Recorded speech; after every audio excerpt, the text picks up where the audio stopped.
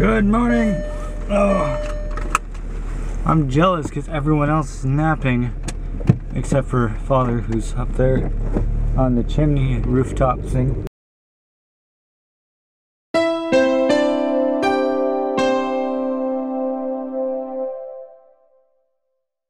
And I have to go to work. And I'm tired because I have one pillow that I've been sleeping with for the last 7 years, 10 years almost. I made it when I was in grade 7, and that's really bright. But I made it when I was in grade 7, and it was like a weekend project. We went out and bought the materials, and then we sewed the pillow together and we stuffed it. All this great stuff. It was a cool project. And then last night, I couldn't find it. It just like disappeared. Turns out now, after ripping the house apart, still not being able to find it, it was in the washer. But I swear it wasn't, because I ripped apart the washer trying to find it. And it definitely wasn't in there. But because of that, I couldn't sleep. And I have a really, really sore neck today. So, that's a fun story. Gotta get new winter tires. Those are supposed to be installed tomorrow, but I found winter tires on Kijiji for like the same amount of money that I'm gonna be spending 2 tires on. So be spending on 2 tires. And I'd really like to buy them because they're a lot better. It's for them. And they're Toyo tires, they're brand new. They're like new anyway. Perfect tread on them. Tim Hortons time again. Oh, I spend a lot of money at Tim Hortons. Like a lot of money. Like an unnecessary amount of money. And I spend at Tim Hortons. Money and time, actually. Oh well. It's all worth it, right?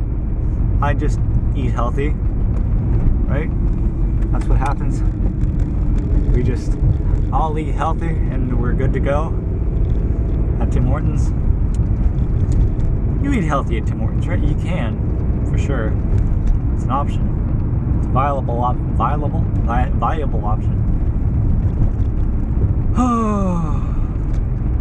I have a feeling we're gonna have to scrape my car tonight, and I don't know where my scrapey thingy is. Wish me luck. I don't understand the way my brain works. So it's just in Tim Hortons, getting my coffee, getting my donut, whatever. And these 2 cops come in.